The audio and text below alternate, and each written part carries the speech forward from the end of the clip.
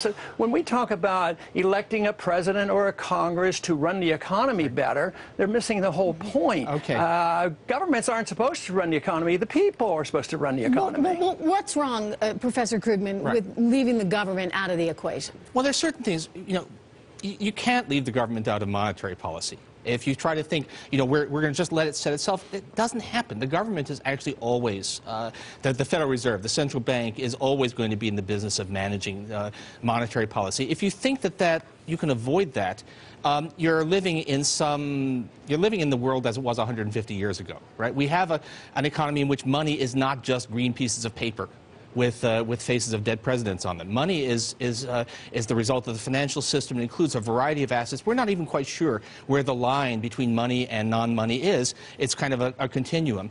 And look, history tells us that, in fact, a completely unmanaged economy is subject to extreme volatility, subject to extreme downturns. I know there's this legend that people like, probably you, Congressman, have, that the Great Depression was somehow caused by the government, caused by the Federal Reserve, but it's not true. The reality is that was a market economy run amok, which happened repeatedly over the past couple of centuries.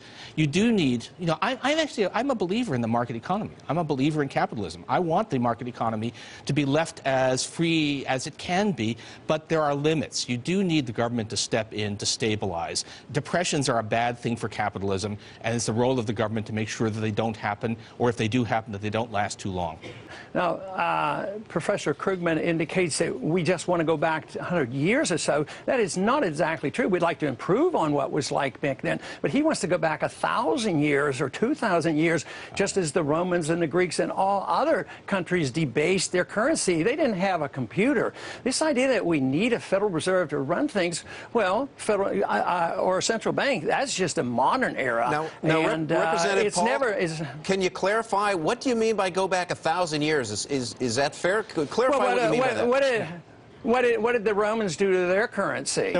I am not a defender of the economic policies of the Emperor Diocletian, so let's just make that clear. No, well, you are. In a way, you are. No, That's exactly what you're defending. I'm a defender of the economic policies that we followed after World War II that produced the best generation of economic growth that this country has ever experienced. We had a set of policies that provided, there was mild inflation, there was effective government regulation of the financial system so that it didn't go wild the way it did after we lifted those regulations. We had fiscal policy that stimulated the economy when it was needed.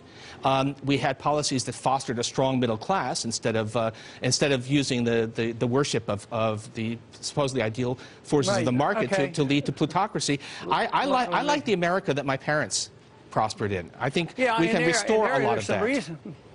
And there are some reasons for that. Just remember that Friedman, Bernanke apologized to Friedman because the Federal Reserve was responsible for prolonging the agony of the Depression. I want to say something about Milton Friedman here, because if you actually read what he wrote in his writings for economists, as opposed to some of his slightly loose popular writings, he actually said that the Federal Reserve was responsible for the Great Depression because it didn't do enough.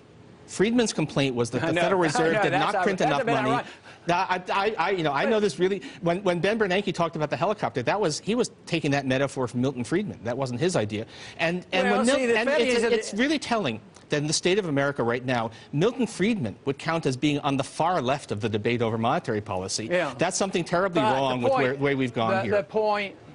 The point is, the Fed either does too much or too little, and they can't do it. Why can't we allow ourselves here the legal competition over gold or silver standard? Why was the Fed so frightened about this? And then, if I'm wrong, I have no idea what that's about. Who cares? If I'm right, if you want the paper money and I'm wrong, it doesn't hurt anybody. Just allow me to legalize the currency, get rid of the monopoly, take the taxes off gold and silver, and get rid of the sales tax and capital gains tax and get in the legal tender laws. Don't hide behind a monopoly and force. People today, if they use gold and silver, you can go to jail in this country. Do you really think that people... That's not my understanding of the law. But do you really think that people use dollar bills only because the federal government isn't allowing them to use other stuff? That seems to me to be a very strange point of view. And by the way, we have lots of private money. You don't have a choice. You go to jail if you use anything else. You go to jail. That's not what I've heard. You can do barter. You can do barter with all kinds of stuff. No, the fact of the matter is that we actually had too much too much currency competition, too much money competition, right? This crisis was brought on by an expansion of what amounted to private money in the form of things like repo, which were uncontrolled and turned into an enormous crisis when they collapsed. So, but look, okay. I mean, it's just come back to if a private company commits fraud, they go to jail. If the Federal Reserve commits fraud, they get nothing. I've been pretty harsh on Ben Bernanke, but fraud is not one of the things I would charge him with.